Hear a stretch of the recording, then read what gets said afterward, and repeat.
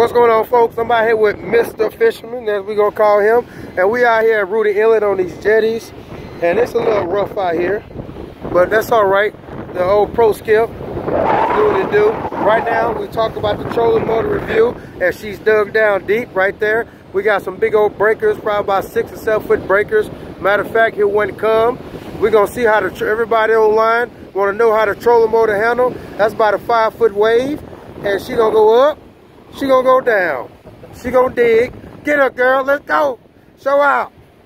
But that's all right. We are anchored in this spot, and when they talk about this, it's called spot lock.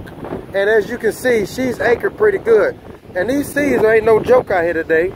We ain't out there in the big water. We just right out here in the inlet to Rudee Inlet, trying to see what's going on. My shallow water alarm keep going off.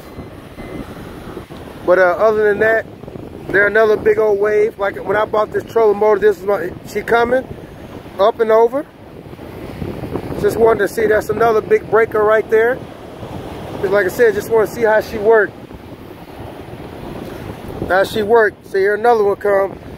Crystal, everything gonna be all right. We got my life jacket on. These folks out here skiing to give you an idea how tall these waves are. They're flashing on the rocks and everything. They're breaking. It look like the movies. And spot lock is staying on deck. She on deck right here. There's no way you probably can anchor out here with a regular anchor. What you say, Mr. Fisherman? He don't talk much. He just catch fish. That's what his mouth say. But all right, that's enough of that. Just want everybody to show, see how she working by herself. It's automatic, know what she needs to do. That's all right. Appreciate it.